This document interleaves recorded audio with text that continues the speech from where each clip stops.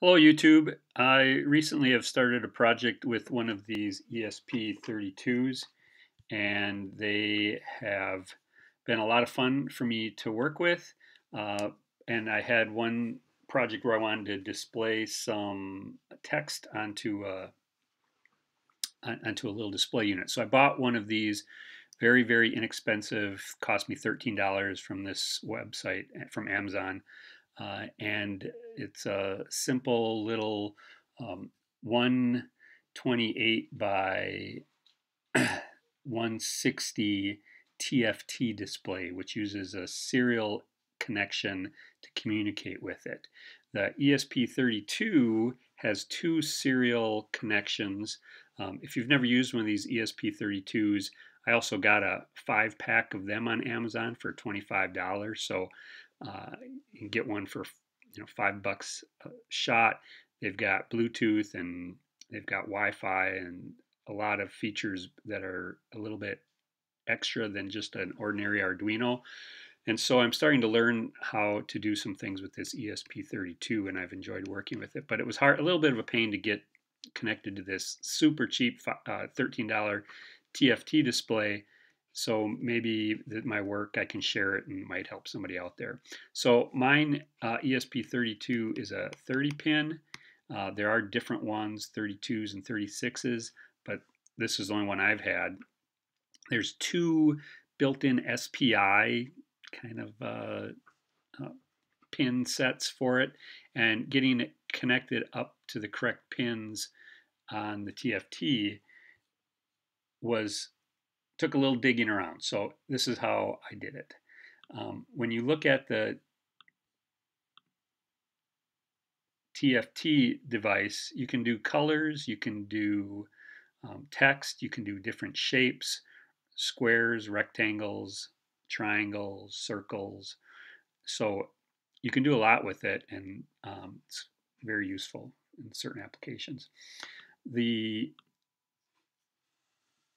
pin labels on this are the ones that you need to worry about are these. This is for the data. These are the communication pins here. The other pins, power and LED, control the brightness. So the labeling on these might be considered a little non-standard for certain types of SPI devices. I don't work with those a lot, so that was a little bit of a challenge to get it. But the pin connections um, are here on my uh, sketch. So the TFT is doesn't call it DC. That's often referred to as a data command. And so on the TFT, it's AO or A0, I don't know. And then the MOSI is the SDA on the TFT, and then the clock is pretty easy to figure out, and reset is pretty easy. And then case select, that was labeled the same. So these were the SPI pins for the ESP32. Ignore this comment here. I tried pin 25. I thought this was something other than I was just making stuff up for what it was, and it's not. So it's a data pin. It has to be the pin 32. I do use, so that's the connection on it.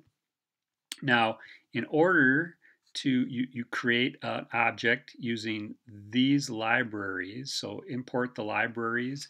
They're easy to find. I think the library manager will get you them directly. And then powering the TFT are those other pins. So the ground is easy. Okay, hook up ground. And now the LED pin controls the brightness. So this pin right here, you can do a couple different things with it. The ESP32 has both 5 volts and it has sorry about that. So the ESP32, it will provide either 5 volts or it will provide 3.3 volts. And depending upon how you use it, you can do it. You can also do a direct analog output, and that goes 0 to 3.3 volts. And so if you use that, and for that, you can either use pin 25 or pin 26 on the ESP32. So I'm using pin 25. So I use that for my brightness control. It goes into the LED.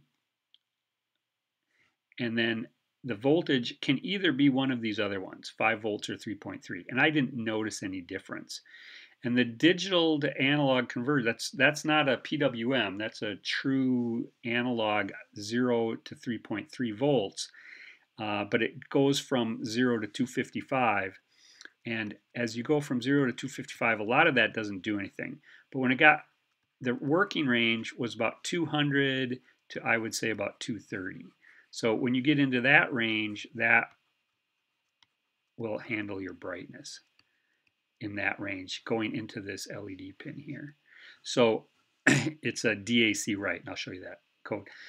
If you want to, you can leave the VCC off if you absolutely needed to. I found it to be a little glitchy when I didn't have the VCC connected, if I was only controlling it with the LED brightness pin. So I put 5 volts in here or 3.3 volts in here. It didn't seem to matter. If you put 3.3 volts in here and then put 5 volts directly into the LED, then it was a little bit brighter. Don't know if that harms it or will reduce the operating time, the lifespan of it, but it did get a little bit brighter. But it was perfectly fine without doing that. So either you have a couple of choices for this, and then this can be brightness, or you can just wire it directly. Either way. Again, those were the those were some of the libraries that were needed, and they were easy to find. If you want to do the brightness, I have a little example here at the start of the void loop where I just print the text of the brightness on it. And so I set the text color and the size. So I made the screen filled with red, and then I did the brightness in a blue color. So I filled the screen with red, and then I just displayed the actual value of this counting integer as I went from 150 to 255. And it's a printing, TFT print prints the text of the I value. And so that is this is the command right here that connects pin 25 to the LED, and that controlled the brightness. So I should have commented that here.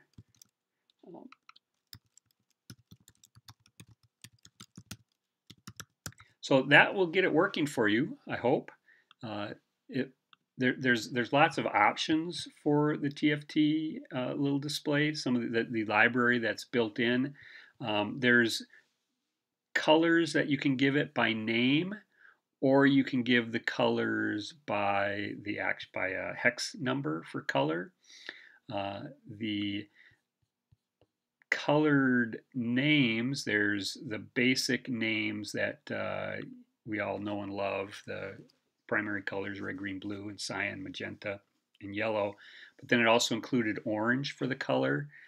Or you could, if you wanted to, put in the actual color by a hex number here. So I did a color for that. So fill screen is a pretty basic. When you look at your screen, if you've not used one of these before, the 0, 0 is the top left coordinate.